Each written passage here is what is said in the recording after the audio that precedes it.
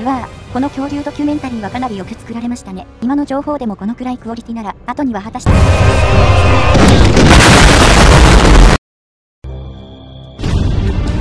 彼らは地球初のドル箱でした。究極の視聴率捕食者。新しい憶測と熱狂的な誇張で、一方遅れて古生物コインに登場しようとするストップの切迫した試みを蘇らせます。Jurassic Fight Club。まず、本論に入る前に一つ考えてみることがあります。ドキュメンタリーが基本的に備えるべき点は何でしょうか。個人的に私は、紹介するテーマの率直な情報と、主張を裏付ける根拠、これを土台にした教育、そしてこれで得られるテーマに対する尊重が重要だと思います。一部はこれを忠実に提供し、一部は本文を忘却して別にそんな中このような要素を全く満たしていないシリーズがありますが、まさに今回の動画のレビュー対象であるジュラシックファイトクラブです。この古生物ドキュメンタリーは2008年7月から放送された12部作シリーズです。古生物学者ジョージ・ブレイジングが共同制作と進行を担当し、多様な恐竜が互いに戦う場面を CG で具現することが主な内容です。問題はここから始まります。何よりも、恐竜と戦い。この2つがそんなに関係がある方じゃないじゃないですか。恐竜は絶対に殺気充満した戦闘機械じゃありません。厳然たる生態系の一部として生きていく、ごく平凡な動物たちですよ。もちろん、映画では面白さのために誇張するがあるかもしれないけど、そのためドキュメンタリーは事実を伝える一種の緩衝材の役割を果たさなければなりません。この点は古生物を扱うときに特に浮き彫りになります。現在私たちと共にしている者たちとは違い、恐竜のような古生物が生きているのを見る唯一の方法は、結局こういうメディアだけですから。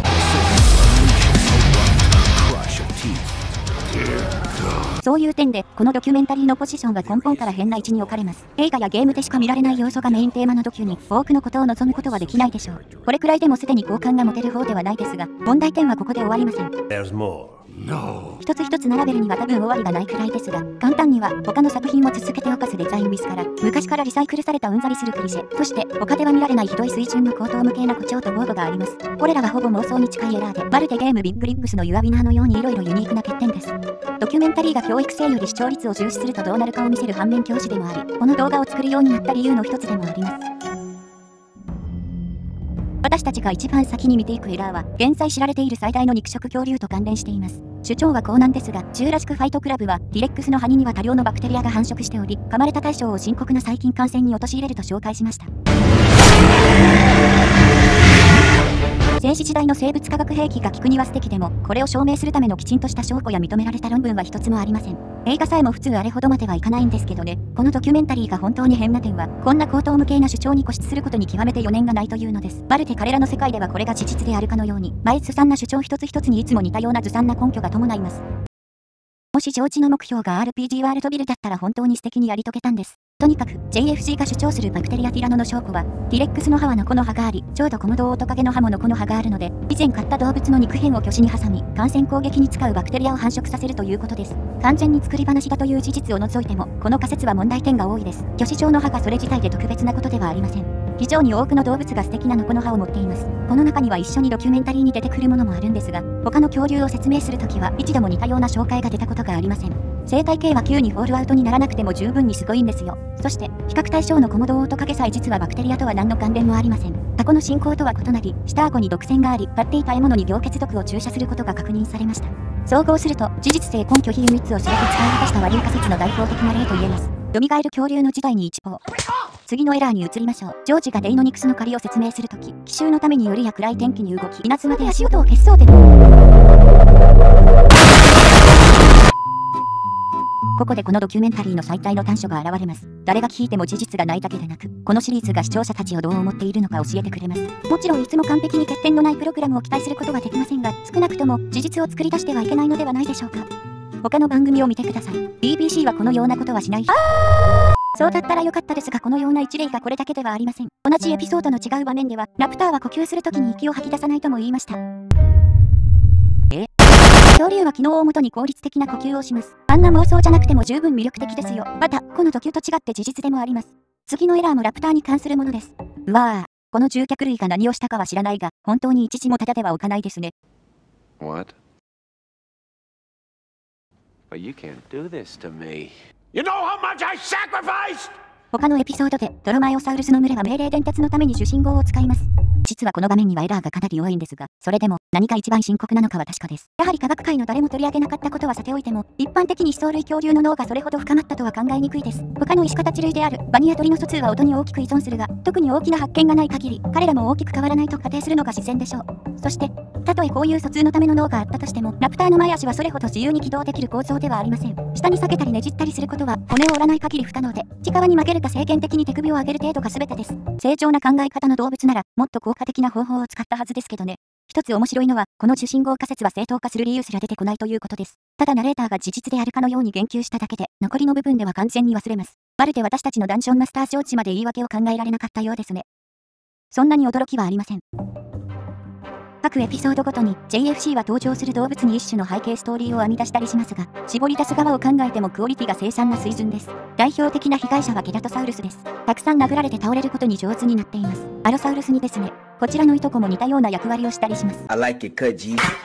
このドキュの説明によると、ケラトサウルスが一時最上位捕食者としてジュラ紀を平定したが、より強く賢いアロサウルスが現れ、2000万年間の王権を剥奪したそうです。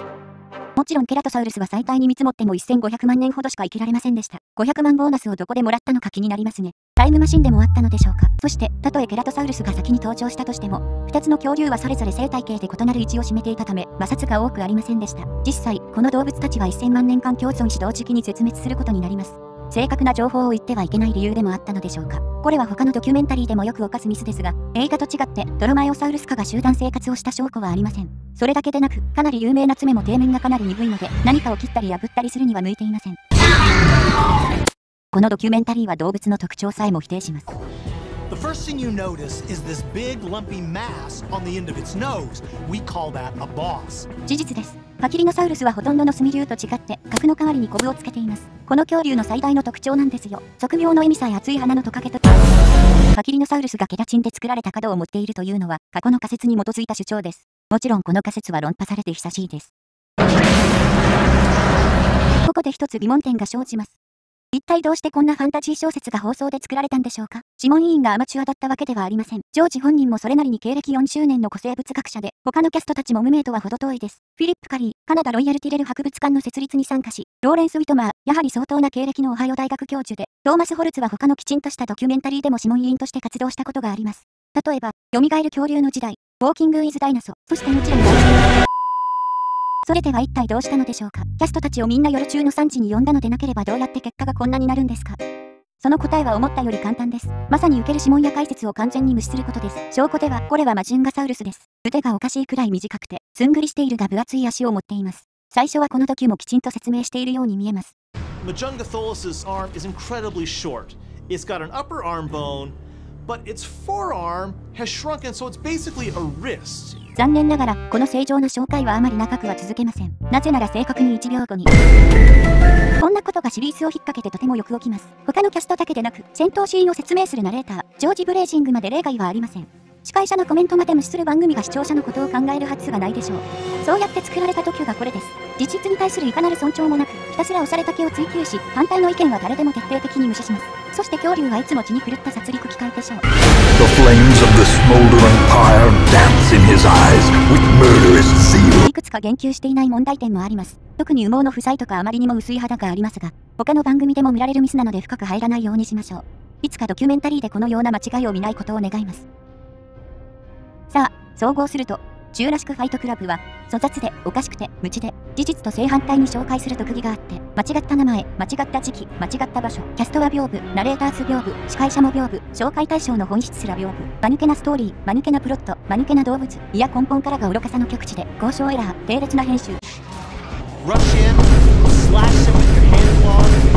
なんだあれ、デザイン、サウンド、クリシェ、ファンタジー、そして最後に前例のないレベルの嘘たち。